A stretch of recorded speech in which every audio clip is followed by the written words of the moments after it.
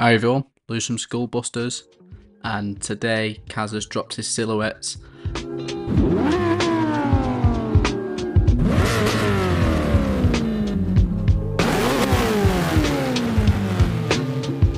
We have finally got one of the cars that we've always been calling for.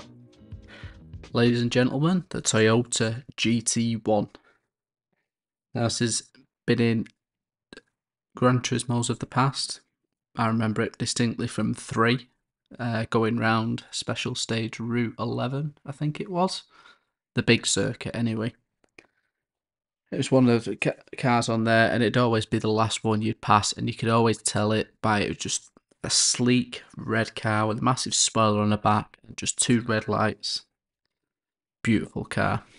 What I didn't know is it's actually a real car. It was made to compete at Le Mans. So yeah, there you go.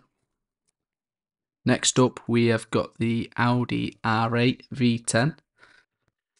This has got a 5.2 litre V10, rocking up with 612 horsepower. It's actually a very similar engine to what you get in the Lamborghini Huracan. So this will be an interesting car, 4-wheel drive. Yeah, there'll be a few places that you can use this car, I bet.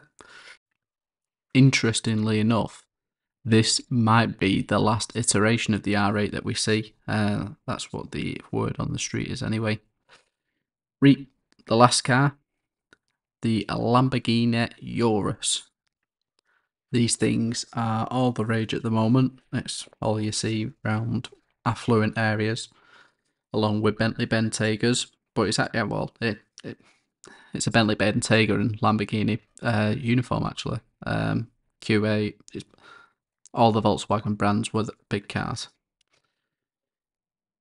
But it actually has a bucket load of engine power, so it's actually got a, how big is it now? 4 litre twin turbo V8, which puts out 641 horsepower. But it comes in at 2.2 tons. This thing is an absolute monster.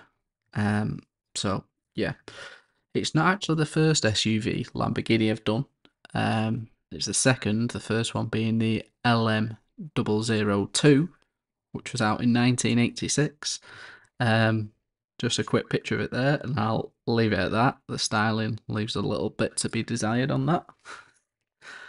And yeah, that's all we've got for now. No mention of any tracks or anything, but I'm sure when we get to Tuesday and the update is revealed, we'll have all the details then. Until then, adios, and we'll see you next time.